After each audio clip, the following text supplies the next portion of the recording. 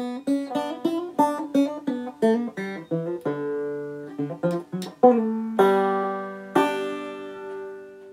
so this video is the box of Boars, the one that I'm most excited about because I do value Boars in the stud much more highly than sows.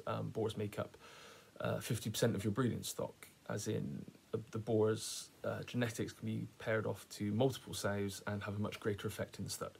So opening this box is particularly exciting for me to see what I've got to play with in the future and what attributes I'm going to be looking for. I really think this could be there could be some very good pigs in these boxes.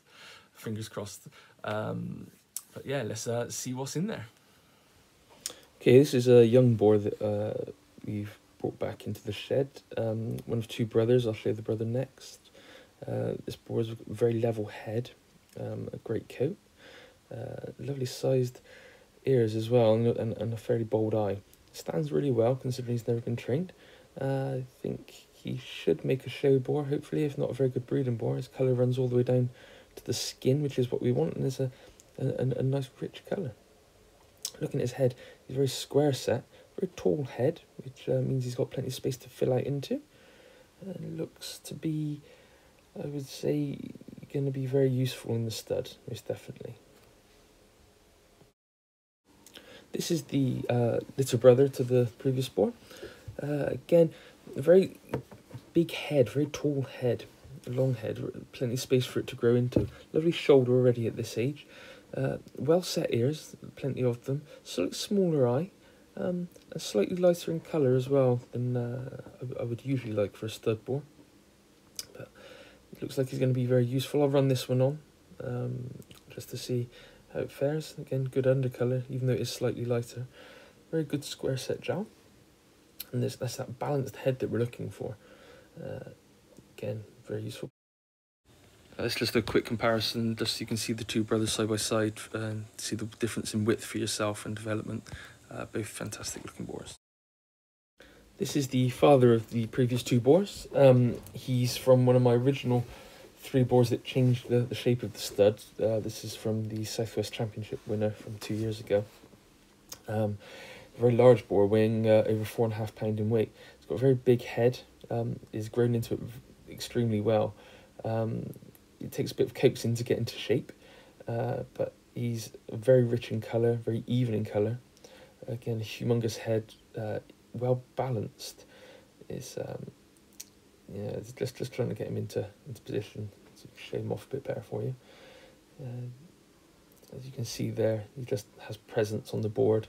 Touch of glamour. He adds a lot of width to my pigs, as you can see in the previous 2 boars that I've shown you.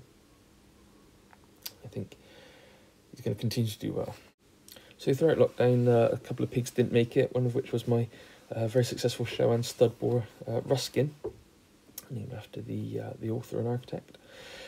This is one of his surviving youngsters. A very classy boar, very typey. Slightly shorter head than his father, but again, well balanced head. Stands tremendously well considering he's not been show trained at all.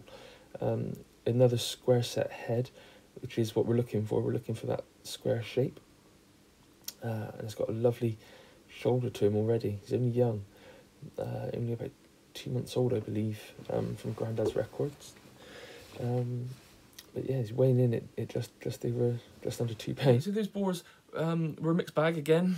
There were 2 young, very promising boars. It'd be interesting to see how they develop. I've got a funny feeling one is going to be a keeper and the other may be looking for a new home. I've got a waiting list of people after boars from me once lockdown's over, so fingers crossed we can find a suitable owner for him. But the other boars are definitely going to make an impact in the stud, especially Ruskin's son.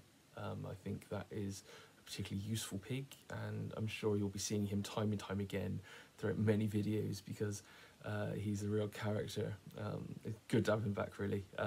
The last outing, he won a large class of Goldens at Devon County show, and Devon Cavies Club show. Not Devon County, under Gary Taylor, and I was very pleased with that. He came in the best self lineup. So the one show he went to, he did quite well. Shame his show career got cut short, but c'est la vie. Yeah, tune in for the next video. I think we're going to be going to do one in Grandad's shed, where the pigs that are staying there, I assess those on site rather than bring them back and forward between the sheds. So hopefully you can get to look at those.